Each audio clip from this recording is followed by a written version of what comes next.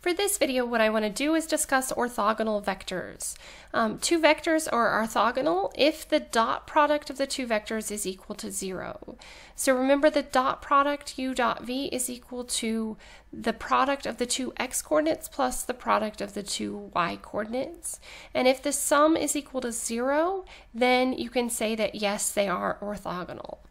All right, so let's do a couple of examples just to check to see if they are orthogonal. So the first one that we have is u is equal to the vector -2, 4, and v is equal to the vector -16, -8. So what we want to do is find the dot product of u and v.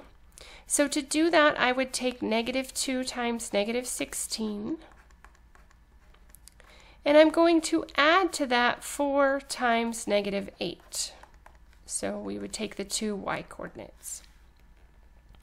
So if I simplify this, -2 times -16 gives me +32.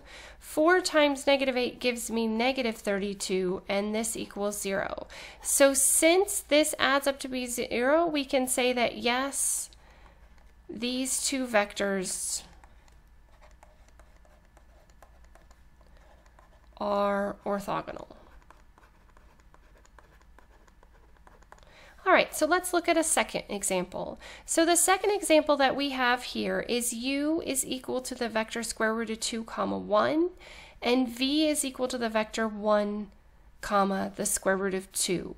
So if we simplify this, if we start by finding our dot product, we would say that u dot v is equal to the √2 times 1 plus 1 times the √2. So if I simplify this, I have the √2 plus the √2, and since none of them are negative, this would give me 2 √2.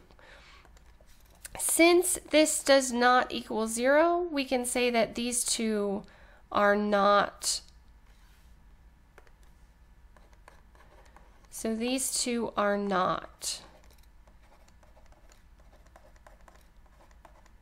orthogonal. Okay, so just to recap, remember that in order for two vectors to be orthogonal, they have to have a dot product of 0. As always, thanks for watching. If you have any questions, please let me know. If there are additional topics you need me to cover, please let me know that as well.